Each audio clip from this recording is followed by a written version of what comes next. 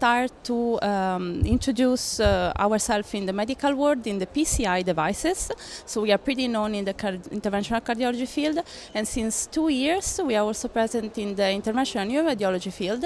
And nowadays we hope to bring more devices. We have a bigger portfolio, and for us LINNC is a really nice international meeting to be, and also to present our devices to the audience, because it's really international. You have a lot of physicians from all over the world, all the companies are here, so we are really, really happy to be here as well.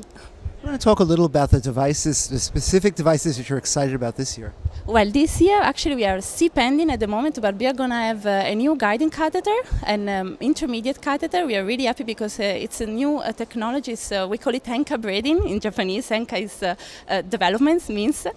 Basically, with these new devices, we feel we can offer physician to reach far for more distal vessels, and in this case we are really happy for that. And also we have a bigger lineup of our guide wires, because we came to the market with the Chikai, which is a wire which has special technology. It has a double coil, so usually it's not only shaft and coil, there is a second coil inside, so you have really one-to-one torque. And now we are enlarging the lineup with the 008 wire and with the 18 wire, that we hope is going to be more helpful for physicians for delivering flow diverters or clot retrievers.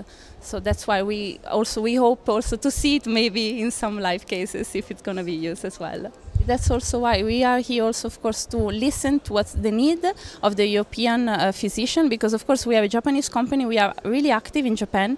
Actually in Japan with our wire at the moment we have a 60% market share, and you can ask other Japanese company, because of course they know us from the Japanese market, but of course Europe is so different, and for us it's really important to be in this Congress, also to listen what is the need of the physician from Europe, which is they have also access to different devices that in Japan are not available, like flow diverters, stroke retrievers are still not available in Japan. So for us it's really, really important also for marketing analysis.